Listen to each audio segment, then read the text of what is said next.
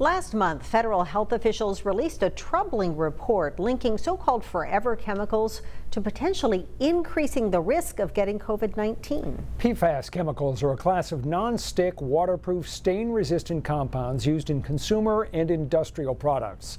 Studies show PFAS exposure could also reduce the effectiveness of certain vaccines in both children and adults. These findings are galvanizing advocates to push for tougher limits for PFAS chemicals in Maine's drinking water. News Center Maine's Vivian Lee has more. Even before the global pandemic, PFAS contamination was a growing concern across the nation and in Maine. Known as forever chemicals because they can remain in the human body and the environment for decades. Chief 1, control. The chemicals are found in firefighting foams as well as a variety of household products. Exposure has been linked to testicular and kidney cancers, high cholesterol and thyroid disease, and suppressing our body's ability to produce antibodies to fight viruses, including COVID-19.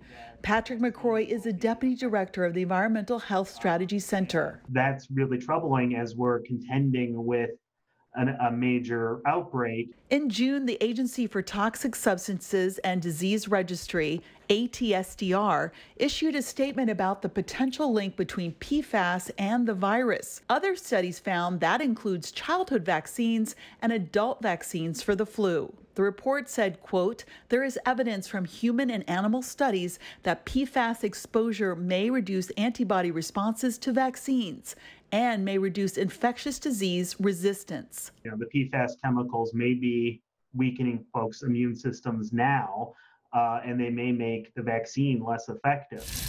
There are no federal safety standards for PFAS in drinking water. The EPA's current health advisory, which is not binding for two of the chemicals, PFOA and PFOS, is at 70 parts per trillion. A final report by Governor Mills' PFAS task force late last year stopped short of recommending lower limits for the chemicals in drinking water. Several New England states, including Vermont and New Hampshire, have adopted much stricter standards. And they just recommend that people follow the outdated EPA standard that's nearly 10 times higher than what would be allowed in neighboring states. Advocates hope to continue to push for new limits for PFAS in drinking water when the legislature reconvenes.